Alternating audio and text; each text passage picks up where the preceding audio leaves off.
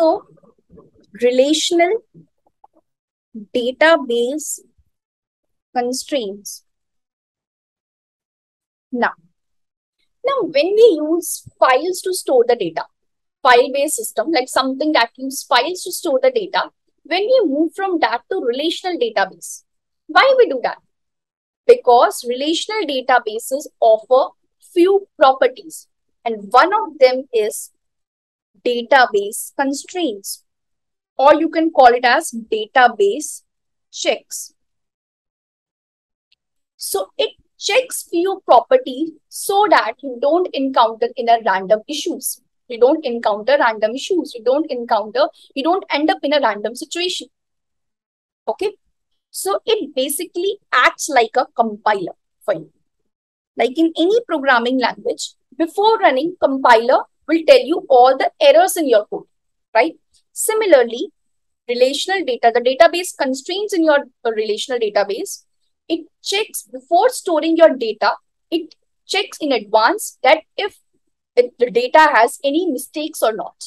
So it will tell you before you are inserting or before you are storing your data. Okay. So this is one of the important property of relational database. The database checks the offer. Now there are few of the database constraints that are offered. First one is domain constraint. Now before going into the technical or detailed technical term of the domain constraint, let's first understand what is the meaning of the word domain. In real life, what's the word domain mean?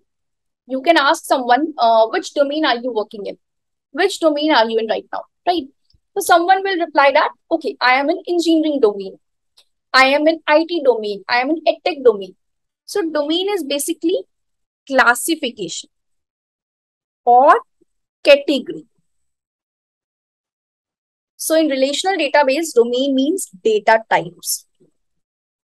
Like the type of data that can be inserted in a particular column. That can be inserted in particular column. Okay. Let's say you can have a domain check there that in this column, you can only have positive values. So you can't have negative values in that column. Similarly, let's say for a particular column, you have set the constraint that in this column, only string values are inserted. And now you try to enter a number integer value. Will your file system be able to encounter that? No. So relational databases checks this domain constraint, this domain check in advance. Okay. So let's say if in that students table, you have a name column and name is of string data type. So you can't enter number here. Okay. So this is domain constraint, the data type of data that you are inserting. Second one is entity constraints. Okay. So how are real entities stored in your database? Rows in a table. Now, how to identify rows? Primary keys. So, entity integrity constraint deals with the validity of your entities. Like what entities you are inserting, it's actually valid or not. How to check the validity? By saying that primary key should not be null. And of course, it should be unique. So basically, entity integrity constraint, it deals with all the validation of your entity. The rows that the primary key should not be null, it should be unique. Entities should not have any mistake, any issue. It should not be null, it should not be missing, it should not be blank, and it should be unique, right? So this is entity integrity constraint. Now, third one is referential constraint, referential integrity constraint. It basically deals with foreign keys. Let's say I have these two tables. In students table and I have batches table. Okay, students table I have column like ID, name, then batch ID. In batches I have ID and batches name. Now can I say that here batch ID is referring to the primary key of the batches table. Yes. Now, let's say if I try to insert a row like ID 3, name and read, and let's first put the values in. The ID 1, 2, and the batch is 3. Okay, and some name is there. So let's say now I try to insert here student name and read ID 3 and batch ID, let's suppose 4.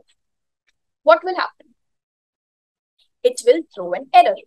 So this is the first referential integrity constraint. It says that you can't insert a row. You can't insert a row if the corresponding primary key doesn't have that row present there. Because 4 is not present here in the primary key. And this batch ID is the link. It's a foreign key of this table. So you can't insert the row for the corresponding if the corresponding primary key is not present in the batches table, in the other table. Okay. Now, second, let's say now I want to insert like this. ID 1, name something, and batch ID 2. Now I inserted this. This is correct. Now in some time, this batch ID 2 needs to be deleted. Okay, it's of no use, no student there. So scalers thought that, okay, let's delete this batch.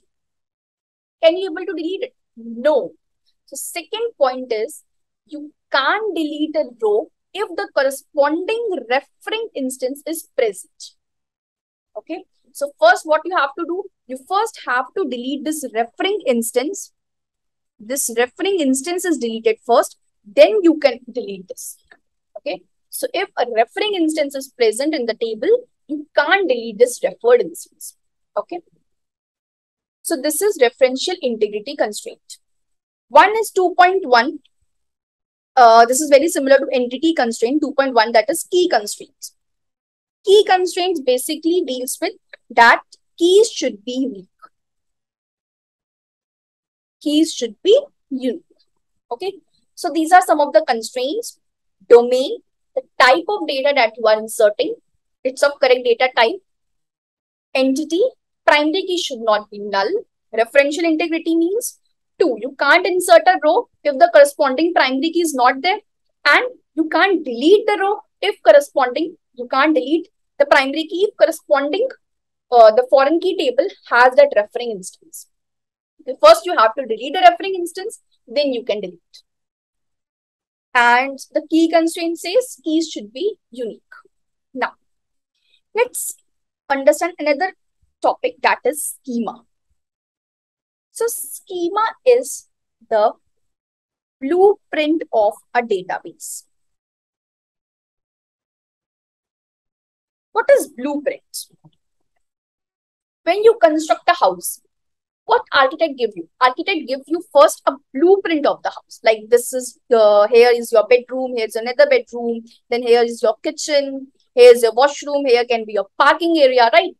So this is data blueprint of a house. How house should look like, right? So why it's called blueprint first? It's called blueprint because traditionally the paper the architect used to give is of blue color. That's why it's called blueprint. Okay. So blueprint is actually the constituents of your house. The constituents of your house. Similarly, schema is, what's the schema? Schema of house means the constituent of the house. Similarly, schema of database means the constituents of your database. What are the components of a relational database? Relational database is composed of tables. So schema is composed of all the tables that your database contain, then all the columns in every table, then of course the foreign key and the primary key of the table. Okay. So schema is everything your database is composed of. Every table, every column in your table, and all the foreign keys and primary keys. Okay. Now, one question here, will the schema contain data also? The data that present in your database, will schema contain the data also? Try to answer. Okay, answer that in the comment section.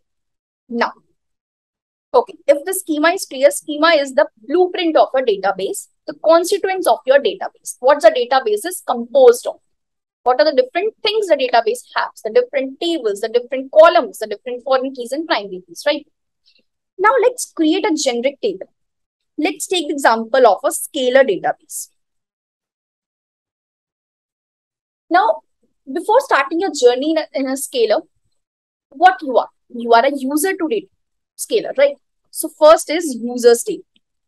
Users table have, let's say, an ID, then name, then your university name, then your year of experience, let's say, your graduation year, right? These are some of the information of a user. Now, after user, you become a student. You enroll in the course. You become a student. So, students table. Now, student is also a user, right? So, should I write all the columns again in the students table? No, I should use foreign key. So, student has ID, batch ID, and foreign key user ID. Okay. Then, batches table. Batches table has an ID and a name. Now how to this is the schema of a table and all the columns. Now, how to identify primary keys and foreign keys in the table? So, primary keys are generally underlined. So, in users table, primary key is ID. Students table, primary key is ID. Batches table, it's ID. And foreign keys are generally by arc sign, like foreign user ID. This is the foreign key. Again, here, this batch ID is the foreign key. So, this is the schema of a short generic schema of a scalar database. Okay. So, schema is the blueprint, the design of your database. Okay. Schema is clear. Now, let's move on to another thing. That is few operations that the relational databases offers. So, relational databases offers 4 important operations that you can perform on any entity or a table. The 4 operations are CRUD operations. CRUD is create, read, update, and delete. Okay. And relational database also offer to perform these 4 operations on data in your database, in your table, sorry. For, let's say, you can perform these 4 operations either on the table or inside the table. Inside the table means the data, actually the rows in the table, the data in the table, right? You can actually create a new row. You can read the data from the rows. You can update your rows. You can delete your rows.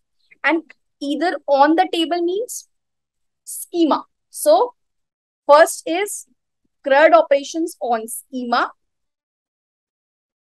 And second, CRUD operations on data, on the rows. So, let me draw this again, CRUD. So, in schema means you can create a table, create command. We actually do all these commands in action when we do SQL commands, okay? So, create schema, create a table. Then you can read a table, right? You can show a table, which is show command. Update a table. Update means alter. What do you mean by altering a table? Means you can alter some columns. If that say your column has ID, name, you want to change name from university. So this is the schema part, right? So CRUD operations on schema, on the table. Then you can delete a table. The command is drop. Similarly, you can perform these operations on the data, actual data that are present. Like you can create a row. You can create a row like student ID 1, university XYZ. How you can create a row? By using insert command. Then you can read the data from the by using select command. Now you can update the data by using update command. You can delete the data by using delete command. So relational database offers to perform the 4 operations, the current operations on the data and on the table. Okay. So on the schema, you can create a table, show a table, and you can also insert a row there, select the row, update the row, and delete the row. Okay. So these are the 4 operations that are performed by relational databases, right? So now that's all pretty much about the relational databases. Okay. So let's just sum up quickly. I'll now show a doc and we quickly sum up all that we have learned in relational databases, right?